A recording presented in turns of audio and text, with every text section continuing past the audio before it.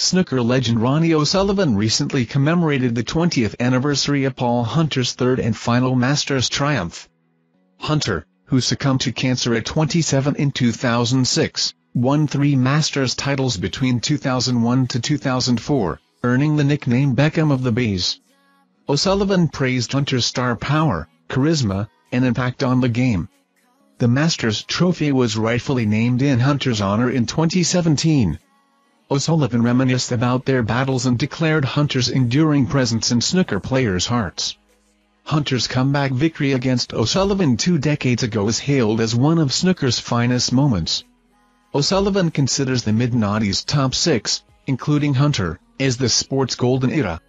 Meanwhile, Alan McManus, celebrating the 30th anniversary of his Masters triumph, expressed regret that Hunter couldn't join former champions' events, emphasizing Hunter's iconic status in the snooker community.